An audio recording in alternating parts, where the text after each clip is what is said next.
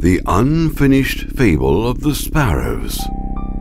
It was the nest-building season, but after days of long, hard work, the sparrows sat in the evening glow, relaxing and chirping away.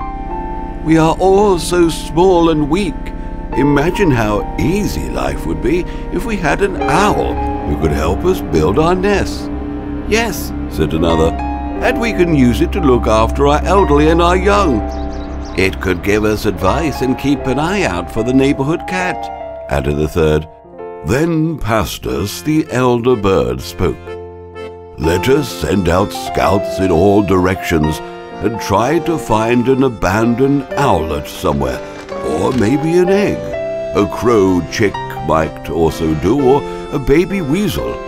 This could be the best thing that ever happened to us, at least since the opening of the pavilion of unlimited grain in yonder backyard." The flock was exhilarated, and sparrows everywhere started chirping at the top of their lungs. Only Skronkfingle, a one-eyed sparrow with a fretful temperament, was unconvinced of the wisdom of the endeavor. Quoth he, "This will surely be our undoing.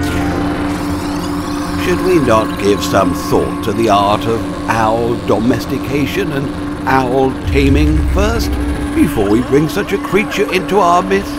Replied Pastus, "Taming an owl sounds like an exceedingly difficult thing to do.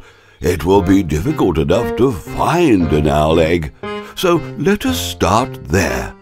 After we have succeeded in raising an owl, then we can think about taking on this other challenge."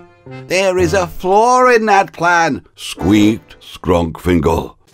But his protests were in vain, as the flock had already lifted off to start implementing the directives set out by Pastus. Just 2 or 3 sparrows remained behind. Together, they began to try to work out how owls might be tamed or domesticated. They soon realized that Pastus had been right. This was an exceedingly difficult challenge, especially in the absence of an actual owl to practice on. Nevertheless, they pressed on as best they could, constantly fearing that the flock might return with an owl egg before a solution to the control problem had been found.